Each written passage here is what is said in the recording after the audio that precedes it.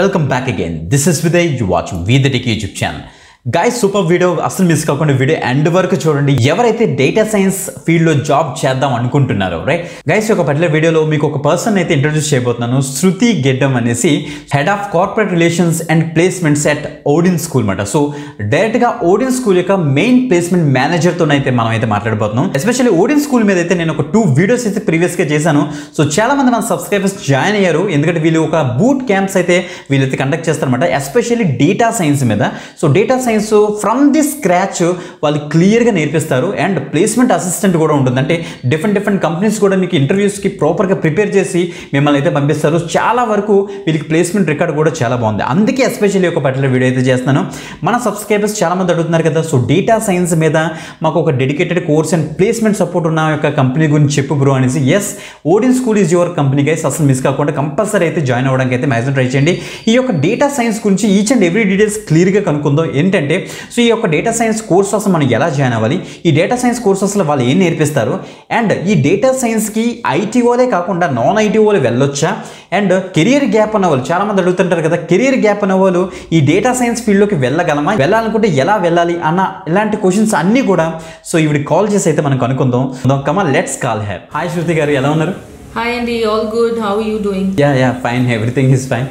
So thank you అండి. So చాలా మంచి సెషన్ అయితే ఇప్పుడు మనం కండక్ట్ చేయబోతున్నాం. సో ఎస్పెషల్లీ మా యొక్క సబ్స్క్రైబర్స్ అండ్ వ్యూవర్కి అయితే చాలా యూజ్ అవుతుంది, ఎందుకంటే సో చాలామంది అడుగుతుంటారు డేటా సైన్స్ మీద ఒక ప్రాపర్ కోర్స్ అండ్ ఒక ప్రాపర్ స్ట్రక్చర్ ఆఫ్ కోర్స్ మాకు కావాలి, అండ్ ఏమైనా డిఫరెంట్ కైండ్ ఆఫ్ ఏమైనా ప్లేస్మెంట్ అసిస్టెంట్ ఇచ్చే కంపెనీస్ గురించి కూడా చాలామంది అడుగుతుంటారు మా యొక్క సబ్స్క్రైబర్స్. సో ఎస్పెషల్లీ ఆ సబ్స్క్రైబర్స్ బేస్ చేసుకొని ఈ యొక్క వీడియో అయితే డిజైన్ చేశాం అన్నమాట. అండ్ మీరు కూడా ఫ్రమ్ ఓడిన్ స్కూల్ నుంచి మీరు టైం ఇచ్చినందుకు చాలా హ్యాపీ అండి.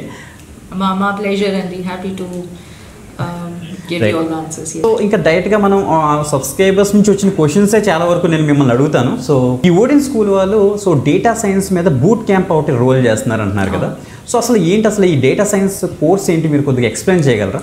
షూర్. డేటా సైన్స్ అనేది ఒక ఎమర్జింగ్ టెక్నాలజీ అండి. ఈ మధ్యలో మనము సోషల్ మీడియా యూస్తో కానీ మనం డిజిటల్ లైఫ్కి ఎక్కువ అడాప్ట్ చేస్తున్నాం కాబట్టి చాలా వరకు డేటా జనరేట్ అవుతుంది. సో ఈ డేటా అన్నింటినీ మేనేజ్ చేసి దాన్ని అనలైజ్ చేసి ఆ అనలైజ్ చేసిన డేటాని బిజినెసెస్ యూస్ చేసుకొని ఇంపార్టెంట్ డెసిషన్స్ అవన్నీ తీసుకుంటూ ఉంటారు. సో అందుకోసమని ఈ మధ్యలో ఈ డేటా సైన్స్ అనే సబ్జెక్ట్ చాలా పాపులర్ అయింది. అండ్ ఇది ఒక్క డొమైన్కి రిస్ట్రిక్ట్ అయింది కాదు, ప్రతి ఒక్క డొమైన్లో డేటా సైన్స్ అనేది అవసరమే. అది ఫైనాన్స్ కానివ్వండి, ఫార్మసీ కానివ్వండి, ఎడ్యుకేషన్ కానివ్వండి, యూనో ఆటోమొబైల్స్ ఆర్ ఏ ఫీల్డ్లో కూడా ఈ డేటా సైన్స్ అనేది అవసరం. సో మార్కెట్లో ఇంతగానం డిమాండ్ ఉంది, కానీ మనకి స్కిల్డ్ మ్యాన్ పవర్ లేదు. ఇప్పుడు ప్రస్తుతం డేటా సైన్స్లో చాలా లిమిటెడ్ మ్యాన్ పవర్ ఉంది. సో ఆ గ్యాప్ని బ్రిడ్జ్ చేయాలని ఈ డేటా సైన్స్ బూట్ క్యాంప్ అనేది లాంచ్ చేశాము. అండ్ మాకు రెస్పాన్స్ కూడా చాలా బాగా వస్తుంది, కంపెనీస్ తరఫు నుండి ఇంకా స్టూడెంట్స్ తరఫు నుండి కూడా. సో ఇది ఒక 6 months ప్రోగ్రామ్ లాగా డిజైన్ చేశామండి. ఈ 6 months ప్రోగ్రాంలో వాళ్ళకి ఏమేమి నేర్పిస్తామంటే, మీకు ఒక డేటా సైన్స్ జాబ్ రావడానికి ఏమేమి టెక్నాలజీస్ అవసరమో అవి నేర్పిస్తాం మేము. ఎందుకంటే డేటా సైన్స్ అనేది ఒక పెద్ద సముద్రం లాంటిది, అంటే దాంట్లో మనము సంవత్సరాల కొద్ది పిహెచ్డీలు కూడా చేసుకోవచ్చు. కానీ ఈ ప్రస్తుతం ఉన్న మార్కెట్ డిమాండ్కి కావాల్సిన టెక్నాలజీస్ ఏవైతే ఉన్నాయో అవి ఒక కాంపాక్ట్ 6 month బూట్ క్యాంప్ లాగా డిజైన్ చేసి దాంట్లో ట్రైనింగ్ ఇస్తాం మేము.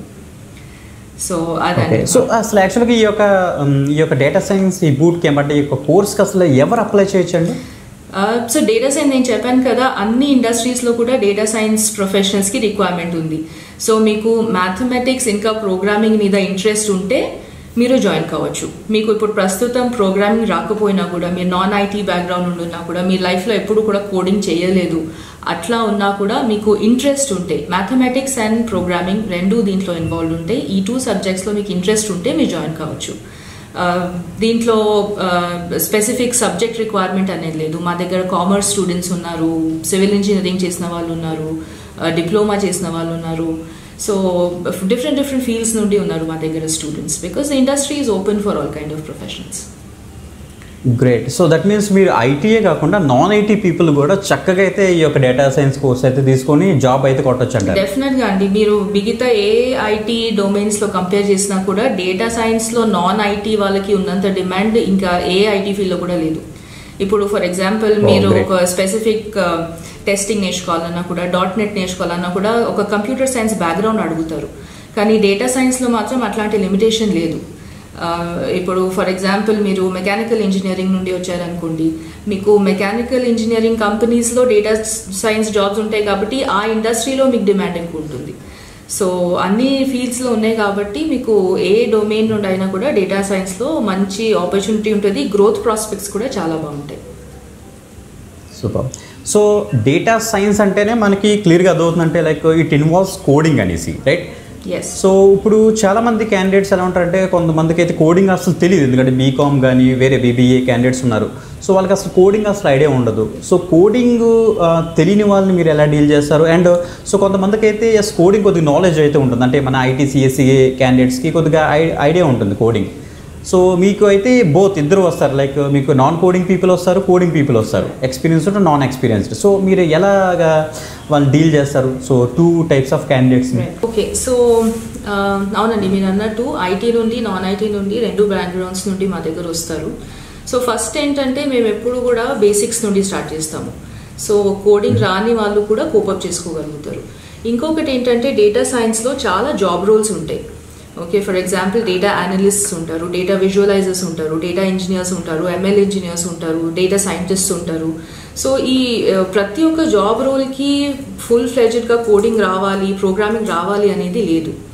ఇప్పుడు మీకు కోడింగ్ అండ్ ఇంజనీరింగ్ బ్యాక్గ్రౌండ్ నుండి ఉన్నారనుకోండి, data engineering or ML engineering side మీకు ఎక్కువ స్కోప్ ఉంటుంది. ఒకవేళ నాన్ కోడింగ్ నుండి ఉన్నారనుకోండి, డేటా విజువలైజేషన్ సైడ్ కూడా జాబ్స్ ఉంటాయి. సో డేటా సైన్స్ అనేది that is why A background అయినా కూడా మేము తీసుకోగలుగుతాం, ఎందుకంటే there are multiple job roles with in data science. ఇంకొకటి ఏంటంటే ఇప్పుడు మా కరిక్యులం ఎట్లా డిజైన్ చేసామంటే, పైథన్ అనేది again it's a very big programming language, right?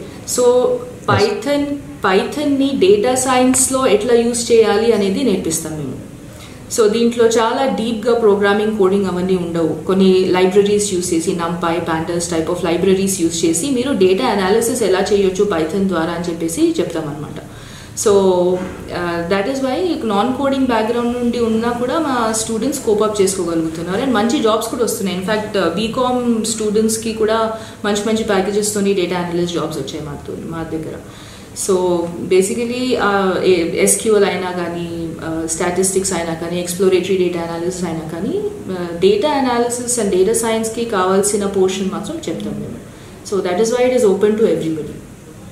Okay, so as a ఫ్రెషర్గా ఒక మినిమం ప్యాకేజ్ ఎంత ఉండొచ్చు ఈ ఒక డేటా సైంటిస్ట్కి? ఫ్రెషర్స్కి అట్లీస్ట్ ఒక 5 lakhs నుండి స్టార్ట్ అవుతుందండి. సో అగైన్ ఫ్రెషర్స్లో కూడా డిపెండ్స్, రైట్? ఒక లెటెస్ ఇంజనీరింగ్ ఫ్రెషర్స్ ఉంటారు, డిప్లొమా చేసి వచ్చిన వాళ్ళు ఉంటారు. సో ఇంజనీర్స్ అయితే అట్లీస్ట్ 5 lakhs నుండి ఈజీగా స్టార్ట్ అవుతుంది. The range could be probably 4 lakhs నుండి 15 lakhs వరకు కూడా ఫ్రెషర్స్కి జాబ్స్ వచ్చిన వాళ్ళు ఉన్నారు మా దగ్గర. ఓ super, right. So next question ఏంటంటే, లైక్ ఇప్పుడు ఎలాగ ఫ్రెషర్ గురించి మాట్లాడాం కాబట్టి, సో చాలా ఎక్కువ మంది కెరియర్ గ్యాప్ క్యాండిడేట్స్ ఉంటారు. లైక్ సో చాలామంది గ్రాడ్యుయేషన్ తర్వాత so due to some reasons work చేయకుండా, ఫర్ ఎగ్జాంపుల్ ఉమెన్స్ తీసుకుంటే, సో మ్యారేజ్ అయిపోయిన తర్వాత మళ్ళీ వాళ్ళ యొక్క కెరియర్ రీస్టార్ట్ చేద్దాం అనుకుంటారు. ఎస్పెషలీ కెరియర్ రీస్టార్ట్ చేసేటప్పుడు అండ్ దట్టు ఇప్పుడున్న చాలా భూమిలో ఉన్న ఈ డేటా సైన్స్ కోర్స్ నేర్చుకొని జాబ్ కొట్టగలరంటారా? డెఫినెట్లీ ప్రూఫ్ పాయింట్స్ మా దగ్గరే ఉన్నాయి. సో 6 years కెరియర్ గ్యాప్ ఉన్న లేడీకి కూడా క్యాప్జెమినైలో సీనియర్ డేటా అనలిస్ట్ జాబ్ వచ్చింది లాస్ట్ మంత్.